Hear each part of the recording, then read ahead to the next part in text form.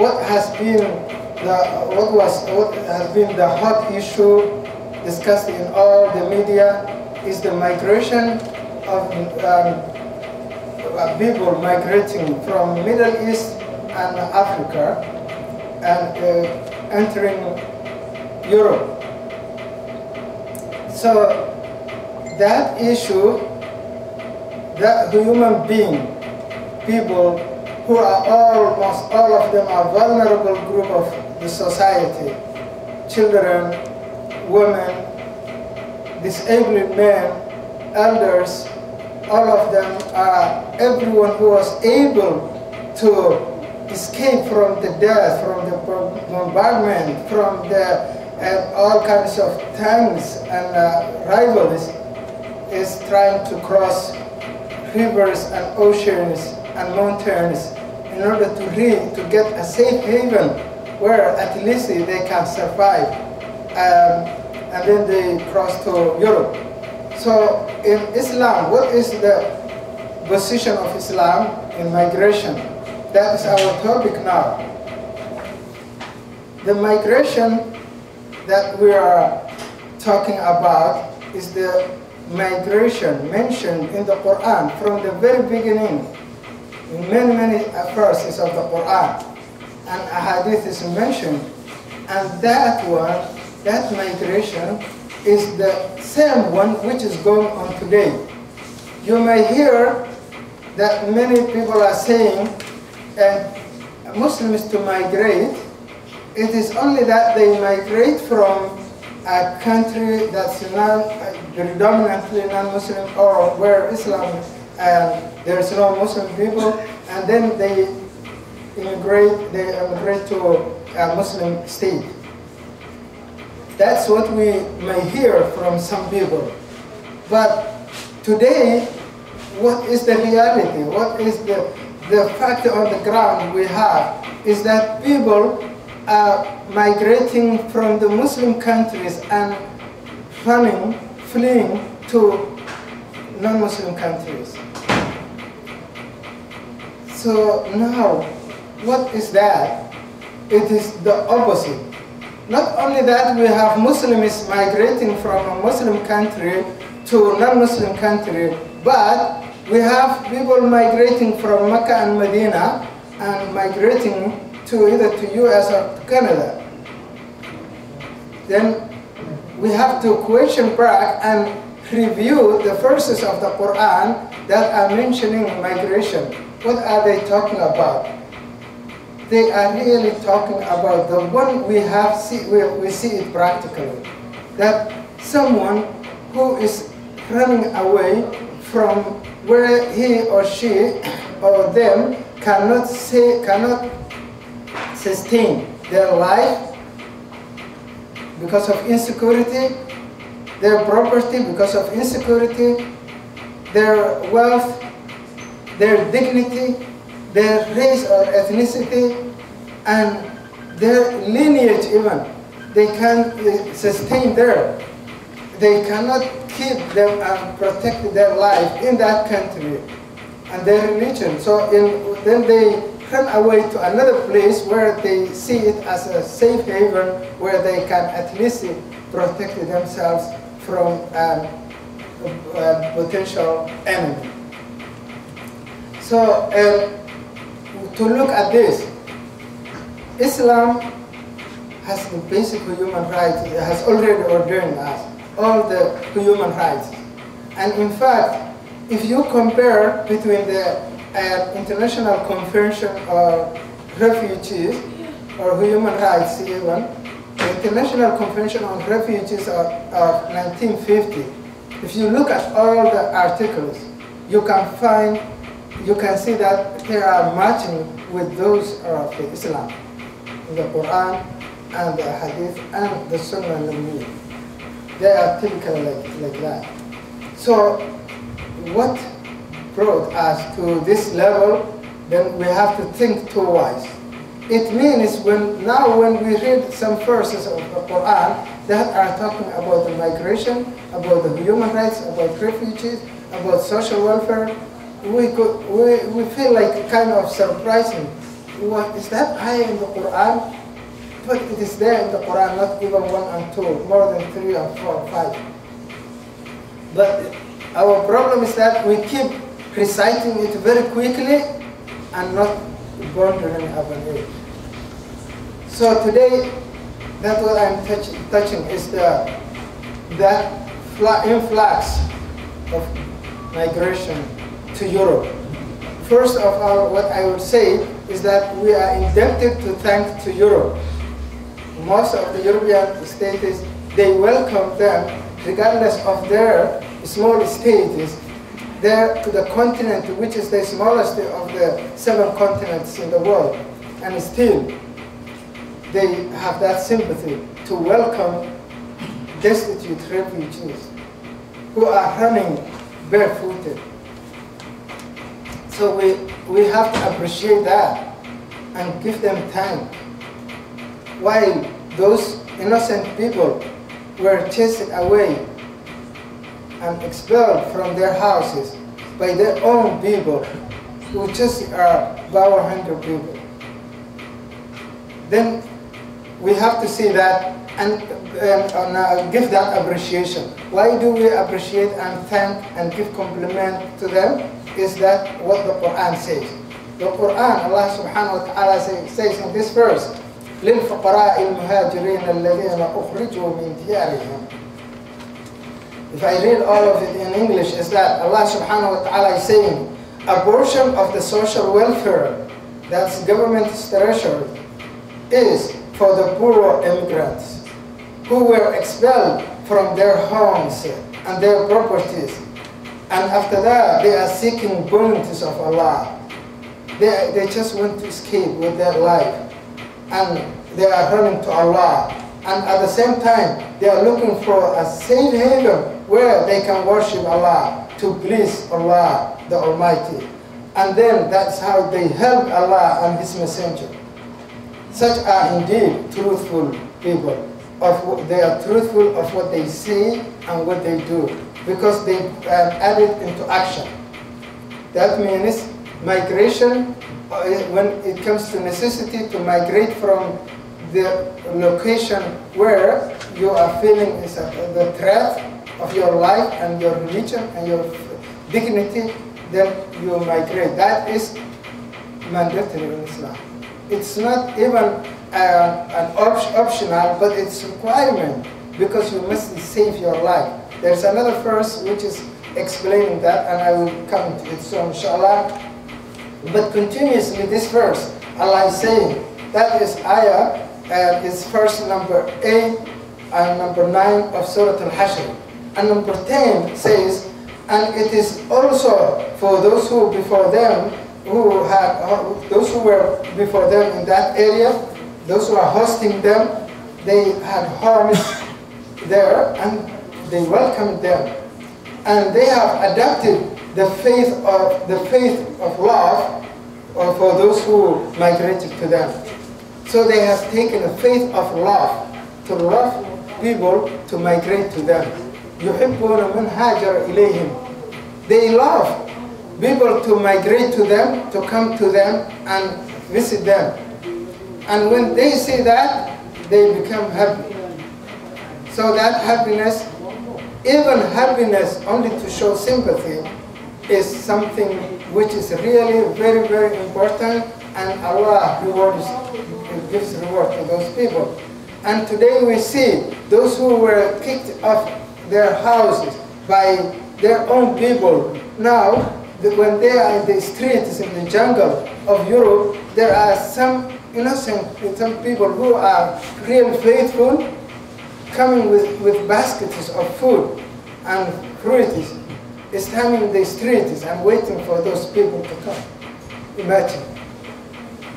They are just standing there and waiting for somebody who's crossing there as immigrant. And they hand to them food. So, who is the real Muslim today? Look at this. So when you see, when you look at them, when you see the media, if you don't feel that sympathy, then your faith is not yet conquered. Allah subhanahu wa ta'ala is saying, يُحِبُّونَ مَنْ هَاجَرَ إِلَيْهِمْ. They love those who migrated to them, those who came to them, even if they didn't have sufficient, they didn't have enough food to provide, they didn't have enough shelters, but still they want to share whatever they have with them. And then they don't feel jealousy, they don't feel that they selfishness, and in their hearts they don't feel any enmity, selfishness, and jealousy for those people. So they don't even, they are not afraid of poverty because of what they have given to that people, and they give preference over themselves. They give them something that they themselves didn't even have. What they didn't eat, they give to them. And that is exactly how Prophet Muhammad ﷺ and his era Muslims were.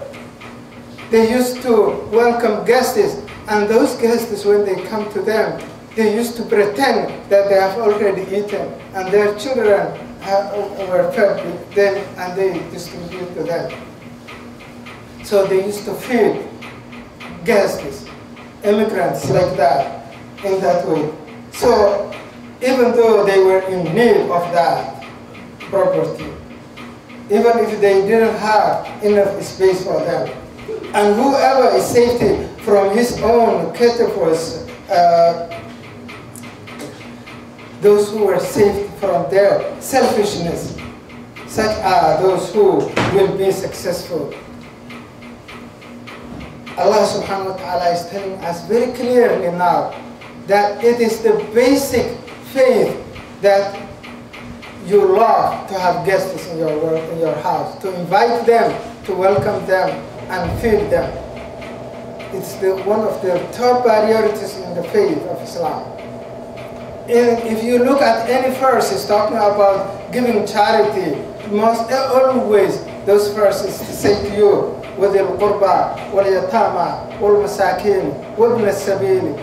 They will say to you, give the charity to your close relatives, and your family to your then close relatives, and the orphans, and then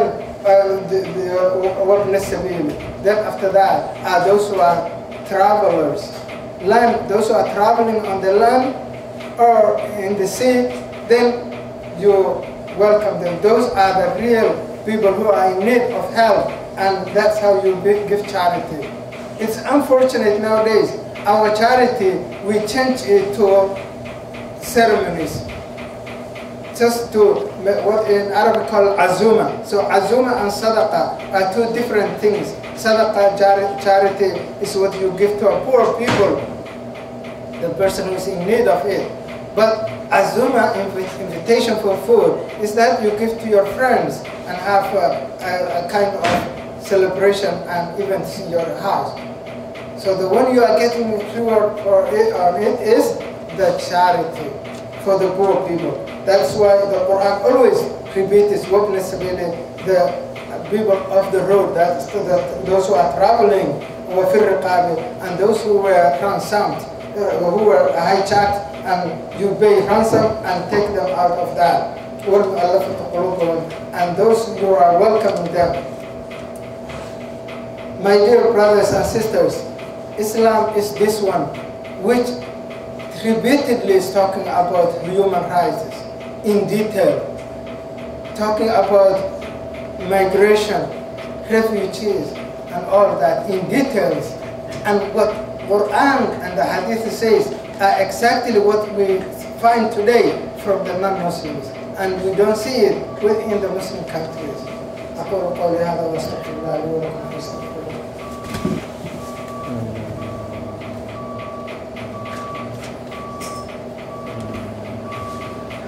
الحمد لله والصلاة والسلام على رسول الله محمد وعلى آله وصحبه وسلم.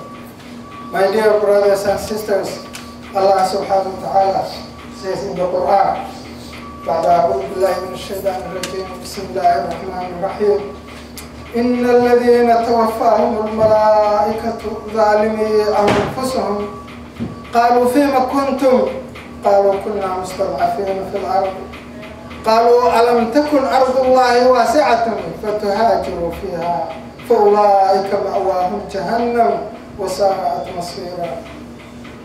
Allah is telling us in this verse in Surah An-Nisa, ayah number 97, Allah is telling us that إِنَّ الَّذِينَ تَوَفَّاهُمُ الْمَلَائِكَةُ, indeed, look at those who the angels will come. When they are taking their souls, they will come to them and they will ask them, قَالُوا فِيمَ كُنْتُمْ, what has been your condition? What has been your situation in the world?